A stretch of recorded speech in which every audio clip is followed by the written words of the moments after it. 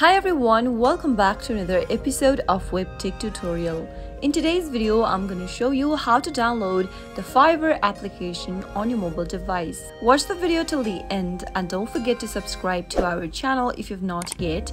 Press the notification bell icon so that you'll never miss another upcoming upload from us. To download the Fiverr application on your mobile device, first make sure to tap Open your App Store or your Play Store. Also, make sure that you are connected to a stable internet connection. And once the search bar appears on your screen, tap it on and type in Fiverr. Perform your search and you'll be able to see the application, which looks like this. Fiverr is a freelance service and it is a leading online marketplace for digital freelance services. It provides instant access to a global network of remote freelancers. In order to download the application on your mobile device, tap on the Get button in blue and wait for the application to be downloaded. Once the application is downloaded and it is ready for use, you'll be able to see an Open button popping up. Give it a tap in order to launch the app open.